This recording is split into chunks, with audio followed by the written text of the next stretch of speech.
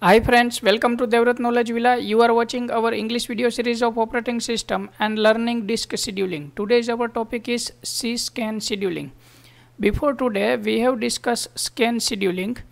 So guys, if you are still remain to watch our video of scan scheduling, so please click over here into the top right corner I button and please watch the video of scan scheduling. What we have discussed in terms of scan scheduling.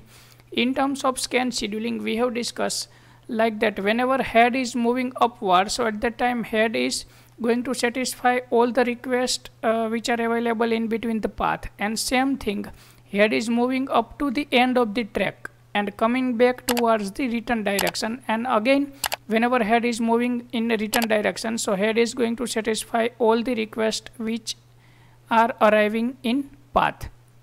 So there is one limitation. One thing is long waiting time for the fixation. So for these nodes there is a long waiting time because head is reaching while satisfying the request. It means head is not reaching without reading and writing. Head is reaching while the process of reading and writing. So that is one limitation, as well as there is unnecessary move till the endpoint. So actually a last request was 184, but head moves till the 199. So that is unnecessary move from 184 to 199 and again 199 to 184. So there is need to reduce this unnecessary moves, as well as there is need to overcome the long waiting time of this node.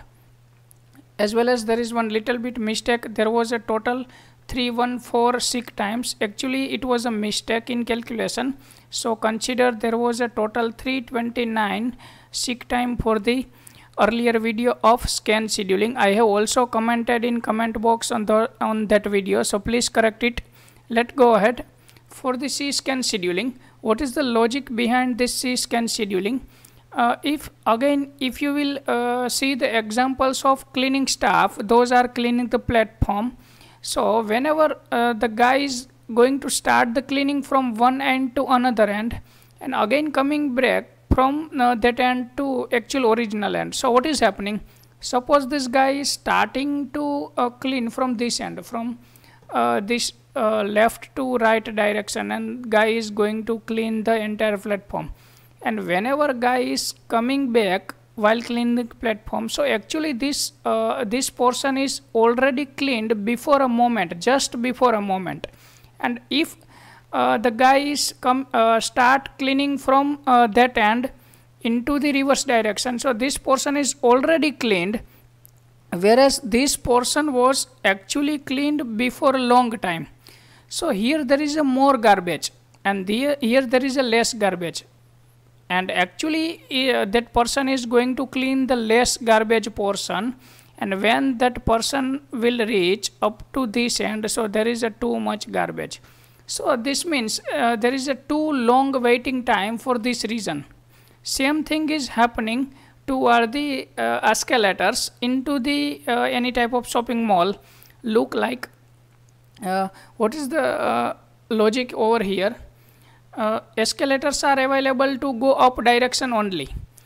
Those peoples are coming back into the reverse direction or coming down, they have to use the staircase. It means these escalators are working into the single direction for going upwards only. Escalators are here not working to coming downwards.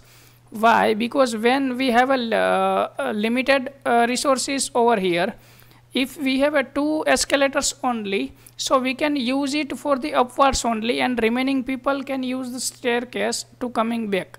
So more people can get the benefit of escalators. So same logic over here. Let's see what is happening into the C-scan scheduling. Let's start with our common example.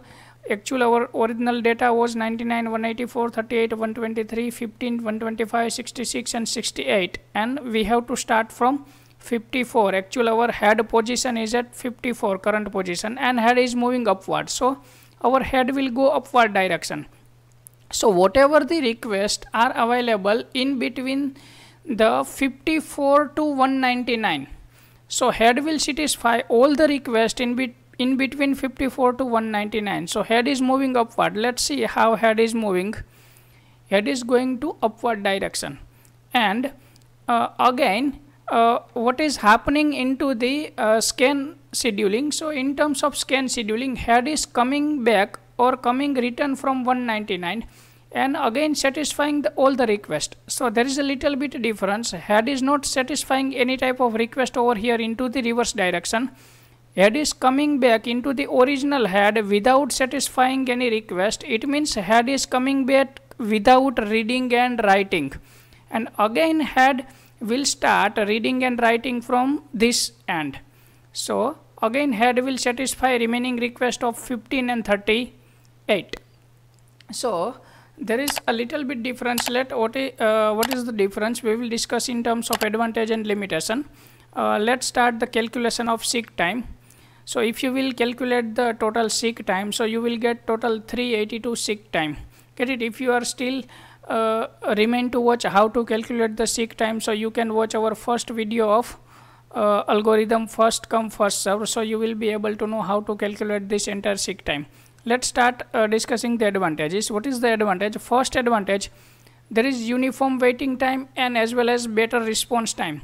It means in terms of scan scheduling, when head is moving with the activities of reading and writing, and if head will reach 38 and then after reaching 15, so it will take a more time. Why? Because head is coming back with the activities of reading and writing. Look like the guy is cleaning the platform from one end to another end and then coming back that end to the original end by cleaning the entire platform. So it will take more time. If that guy is coming back without cleaning by taking instruments on their hand and coming this end, so it will a little bit faster as compared to previous one. Same thing, whenever head is moving back without doing reading and writing procedure, so head will quickly move to this end and then after quickly satisfy the request of 15 and 38.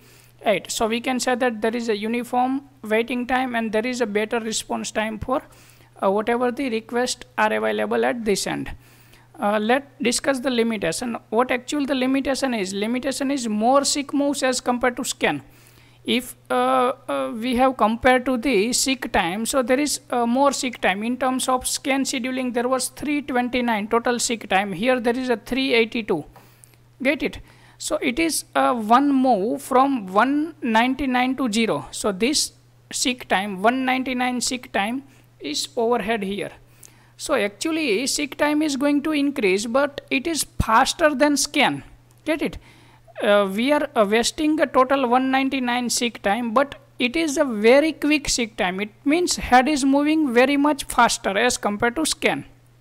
One thing that is remain to overcome, that is overhead of it means some actual overhead from 184 to 199 and 199 to 184, because we are wasting some seek times here into the scan as well as in terms of C scan.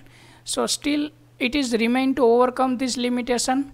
We will overcome this limitation into the look scheduling. So please wait for the video of look scheduling. If you are still remain to watch our if you are still remain to subscribe our channel, so please subscribe, and thanks for watching Devrat Knowledge Villa.